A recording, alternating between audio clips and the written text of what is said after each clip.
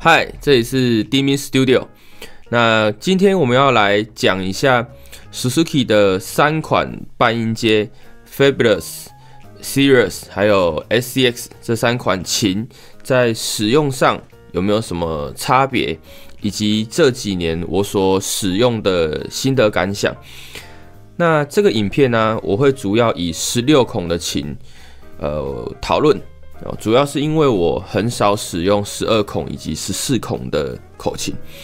好，那我会以各个面向尽量去帮大家分析跟分享我自己这个接近8年的使用心得。那如果你是对于这个参数，各种细节，它到底是用什么材质，然后什么长短，这种各种参数的，你就上他们的官方网站去查询。那我在这边就不一一的念给大家听。OK， 那我们就开始吧。在讨论这3款琴之前，我们先介绍一下我所使用这3款琴的时空背景。那还有分别用了多长的时间。我从 HOHNER 的 Super 64跳到 Suzuki 系列的第一把琴，就是买 Suzuki 的 Fabulous。那这把琴我使用了非常长的时间，从2011年的第一把 Fabulous 用到2019年的演出以及专辑录制，都是使用这把琴。那前后我总共买了2把，一把作为主力琴，一把作为备用琴。所以你在网络上看到的这些演奏影片，我至少都会带2把琴上台。那我会交替的使用，所以在调整上我会把2把琴调得非常的相近。那这款琴我总共用过了3种材质的琴身。第一种就是这个铜镀银的，那第二种就是你现在手上看到这个塑胶的琴身。那之间我还有换过 Lelaps 的钛金属琴身。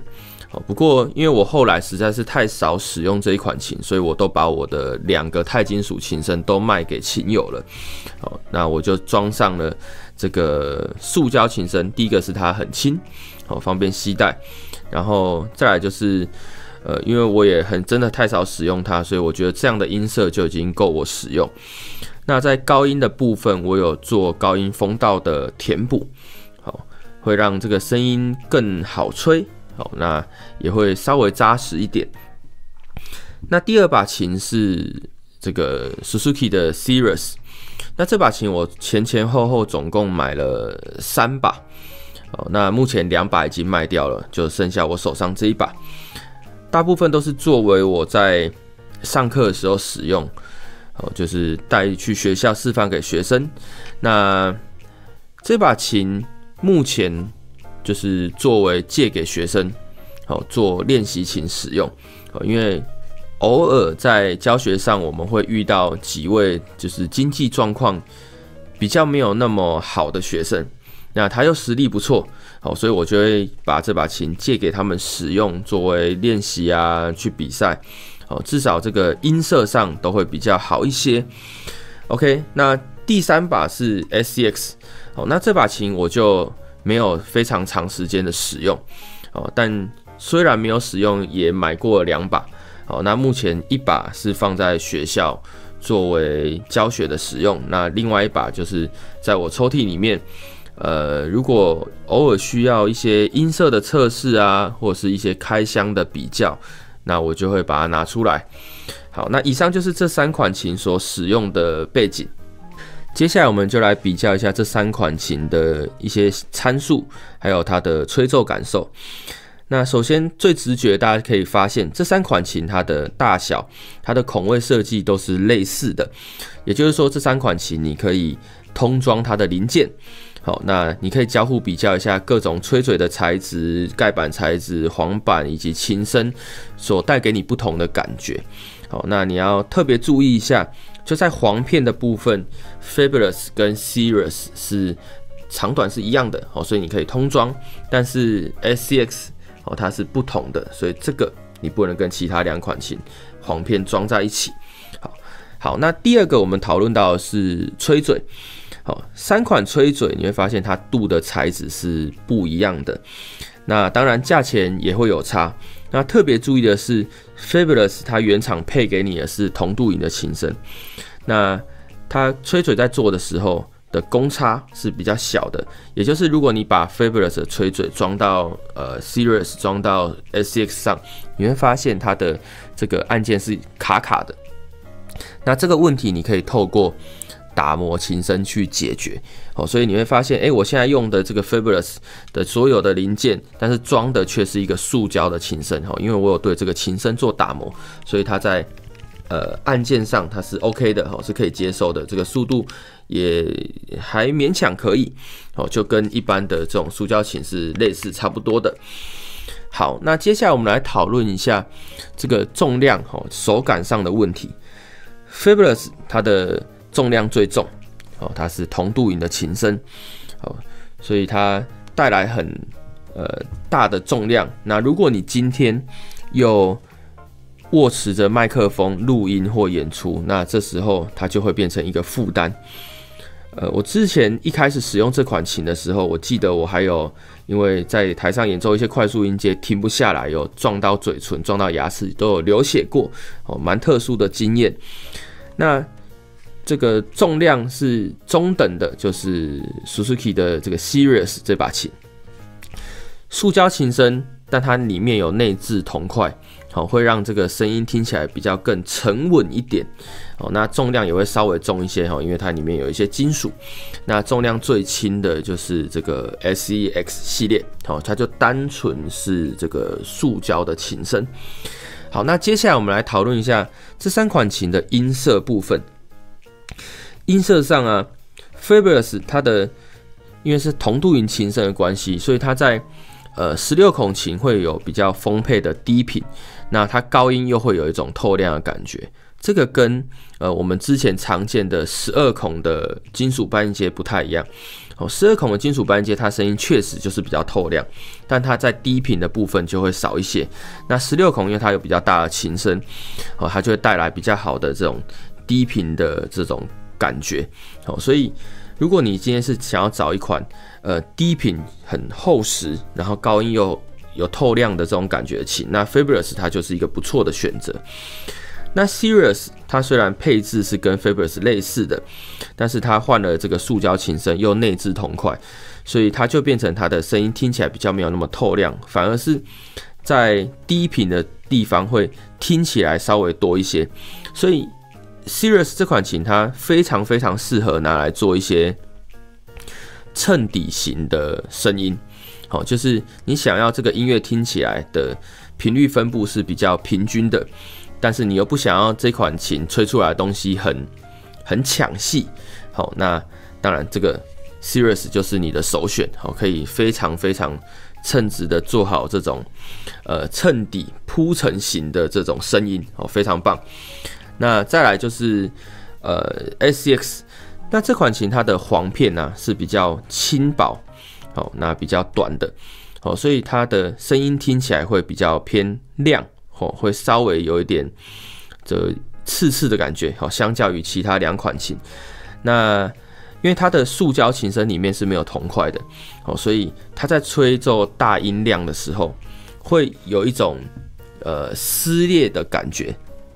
那我还记得前几年我有带去给一个做这种音响的朋友，做录音工程的朋友去听，他就会发现，这款琴怎么听起来跟其他2款特别不一样？它在大音量的时候，这个声音特别的不好听。所以这个东西，如果你长时间去吹奏，或者是你真的有这种大音量需求的朋友，那我个人就比较不推荐你买 SCX 这个琴，它好吹，然后这种反应速度快，但它在大音量的时候声音就不太好听。所以这是这3款琴的音色的比较。接下来我们讨论到音量以及音质上的问题。好，那在音量上，这3款琴对我来说都是差不多的。那特别注意的是，这个 SCX 它在大音量的时候，它会有一种破掉的感觉，会有一种撕裂感。那金属琴的 Fabulous， 它在大音量的时候会有一种类似被开的这种 compressor， 就是压缩器的时候的这种声音表现。你大到某一个音量之后，你就会发现它不是那么线性，它就会被压在某一个范围底下，所以这也是要考虑的部分。那音质方面，如果你是喜欢纯净的音色的琴友们，那 Fabulous 就是你的首选。它高音透亮，然后低音又有一种沉稳的感觉，所以它带来这种很干净、很纯粹的。如果你今天演奏的是一些很优美的线条，或者是一些这种很干净、单纯的乐器的声响，那我觉得 Fabulous 它就可以提供你非常好的这种音色。那 Sirius 这款琴呢，它的声音偏稍微混浊一点，所以如果你今天吹的是一些衬底型的乐句，或者是你在大编制里面你的部别比较不是那么的显眼，那我觉得它就可以非常称职的做好这个角色。那我个人也非常喜欢拿 Sirius 来吹奏一些流行歌曲，人声演唱的这种流行歌曲，因为我觉得它这种脏脏的感觉跟我们人在唱歌的时候的这种声线是比较像、比较类似的。那最后就是 SCX， 那我觉得它的声音就是很标准的，就是入门琴的声音，就是不到不好听，但是你也不会觉得它有什么样特别的表现。那最后我们来讨论一下这个好不好吹这件事情。很多网友都会反映说，他们觉得 Fabulous 跟 Sirius 不好吹，尤其是 Sirius 特别不好吹。那这点我也请几个这个吹口琴它的力度比较小的学生，就是他天生就比较没有用这么大的力气去吹口琴的这个学生来帮我测试一下。大部分的学生都会觉得这个 SCX 确实就是比较好吹，所以易吹性来讲，我觉得 SCX 当然一定是首选。但是很多人会问说，到底这两款 Fabulous 跟 Sirius 到底有没有真的这么难吹？其实在我的观念里，其实有时候你觉得难吹，其实是因为你的身体素质不够，就是你没有吹出这么大的气流去驱动簧片。所以如果与其在讨论它好不好吹，其实对我来说，我觉得比较大的问题应该是要先解决自己的这个身体的能力。当你到达一定的身体素质之后，你再回头讨论口琴，我觉得这是比较有参考价值的。OK， 好，那以上就是我们3款琴的这种参数以及细节的讨论。接下来我们就来回答这几个月在网络上收集到琴友们的问题。那如果问题的性质是类似的，我就会把它统整在一题一起来回答。好，第一个是改制的必要，例如换琴声或者是填满高音的风道。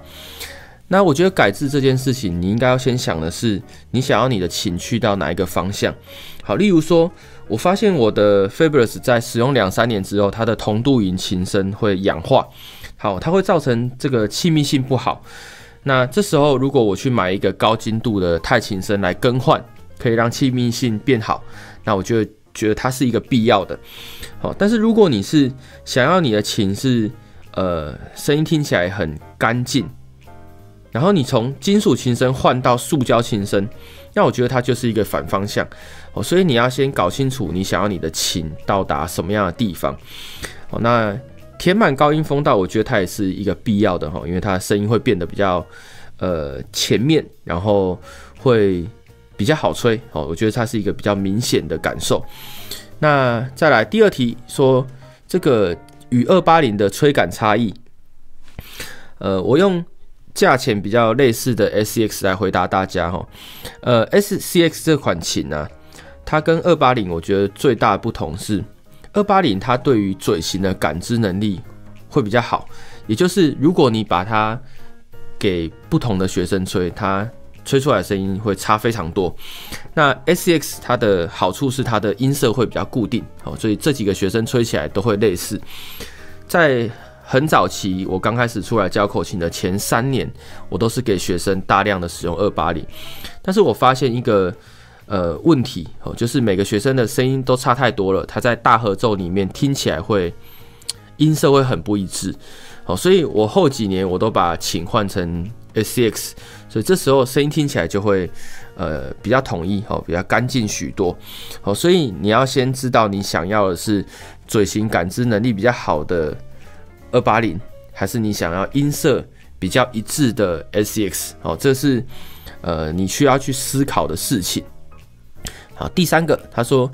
SCX 的音色偏薄，对，因为它的簧片比较薄，比较短，好，所以它音色偏薄，很正常。好，再来是第4点，铃木的琴好吹，但是容易粘胶片吗？粘胶片这件事情，我们之前也讲过很多次，最主要就是你在练习之前，你要先暖琴，你不能琴很冰，一拿到就吹，不管你什么品牌的琴，只要有胶片，就是一定会粘。所以我觉得它跟厂牌是没有任何关系的。好，那第5点，吹嘴不能锁太紧。对，没错，金属琴它的公差会稍微小一点，所以你稍微转紧一点还可以接受，但是塑胶琴就会有这个问题，不管你是280还是 SCX Sirius 都是一样的。如果你转很紧，吹嘴就蛮有机会会卡住。所以这点要特别注意。所以我转到最紧之后，我还会再把它放松，放松一点，然后去按一下。我觉得按键要在顺畅的状况下，你才可以很正常的练习。好，再来第6点，他说Sirius 非常难吹，换金属格会不会好一点，以及音色的影响。好，我们先讲音色的影响。音色换金属的琴格一定会比较透亮。所以在吹奏感觉上，你好像会觉得你轻松吹，好像就会有声音跑出来，所以在听觉上的这种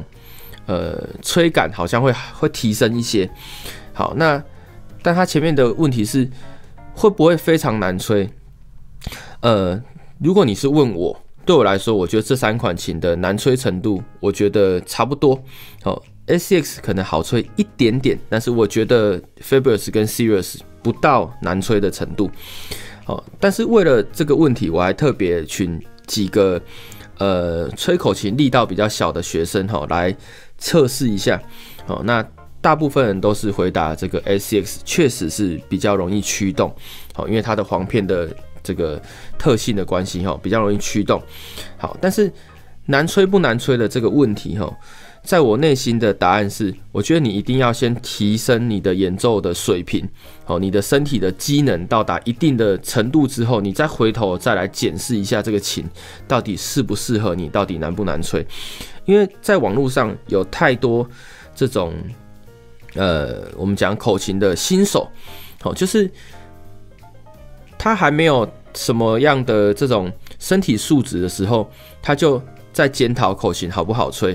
当然，这个时候你拿来吹 Fabulous 来吹 Sirius 一定都是很难吹的，因为这个琴的簧片就是比较长、比较重。对于你身体机能不够来说，这个琴根本就没办法吹，你没办法演奏，所以你根本就没办法去讨论它的音色的特性啊，或者是它在音乐里面的表现，你只会感觉到这个琴有够难吹，有够垃圾。所以这个东西就是你要先提升自己到达一定的水平，你再回头检视这款琴到底适不适合你的吹奏方法。我觉得这是比较重要的。好，那第7点，换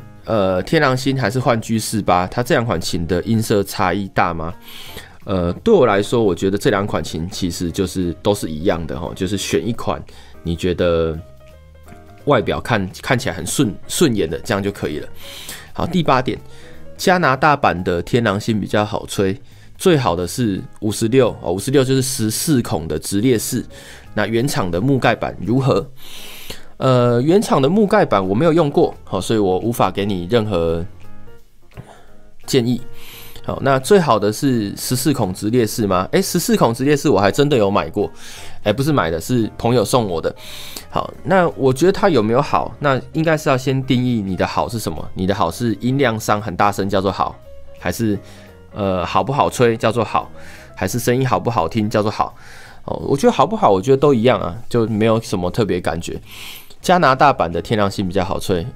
我不知道，因为我不会特别去收集各国的天狼星这款琴来比较，所以我也没办法给你意见。但是应该不会比较好吹应该就是因为同一个工厂做出来，所以它品质跟它的样子应该都是类似的。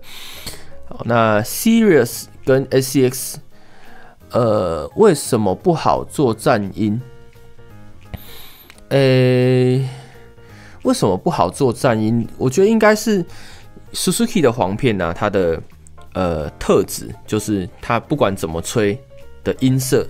都是比较相近的。所以如果你今天在还没有很好的身体状况下，你就想要做战音，第一个是你没有那个技术，所以你会觉得好像它做的样子不是你想象中的那么好听。好，那这时候如果你用 HOHNER 琴，你就会发现好像好做很多。所以我觉得它的为什么不好做，应该是这个 Suzuki 的这个簧片的特质导致它不好做某一些东西。好，那再来木盖板、木琴身、金属盖板、金属琴身的差异用高密度的木头是不是更接近金属？在我的经验里面，高密度的木头就是木头，金属就是金属，它的特性是完全不一样的。那木盖板跟金属盖板、木琴身、金属琴身的差别，这边可以提供一个大方向给大家去思考。就是我觉得木的东西会听起来高频比较少，所以会听起来音色稍微暗一点，或者是有人说声音稍微闷一点。那金属的就会比较亮，比较这种比较清晰，所以你想要你的琴是什么样的音色，以及你所演奏的东西适合什么样的配置，我觉得这个都是需要思考的，没有正确的解答。好，那最后一个，说推荐装高音风道的 Plugin，就是插件，会不会推荐？其实对我来说，我推荐你，但是实际上我觉得需要练到就是。即使你没有装这个高音的 plugin， 你也可以正常的吹奏。因为我其实在网络上有看到很多人在反映低音不好吹，或者是高音吹会有啸叫，会塞住，会有一个很刺耳的声音。这个其实都是你个人的技术不到，所以你才会有这样的问题。大家可以去看我2010年在亚太口琴节吹奏游戏式的间奏曲，那时候我用的就是 HOHNER Super 6是旧款的这个琴，那时候也没有装高音的这个插件。那我记得那款琴我好像也没有什么调，就是我就直接拿那款琴就上台去比赛，这样也是可以很顺利的吹奏这些高音区的音符。所以我觉得应该是优先把你的身体素质跟技巧练好，你再回头去找这些辅助，就是装一些插件啊，去调整你的口琴，让它变得比较适合你演奏。我觉得这才是一个对的方向，不然每次换一把琴，你就要先看它是不是有装高音插件。那如果万一这款琴没有人出高音的插件，那是不是你就不能吹了？所以我觉得优先顺序应该是先演奏好，再回头检视你的硬体能不能更好。OK， 好，那我们问题就先回答到这边哈。如果你有其他的3款琴想要知道的，你都可以在这个影片底下留言。那如果你是想要了解这种很细部的参数，那我也明白跟你说，我不是这种测量的专家，所以你可以直接去问一些更专业的人，或者是在网络上找到他们的相关资讯。那这个影片就是以很基本的这种吹感这种体验来给大家一个思考的方向。OK， 这里是DMing Studio， 我们下期见，拜拜。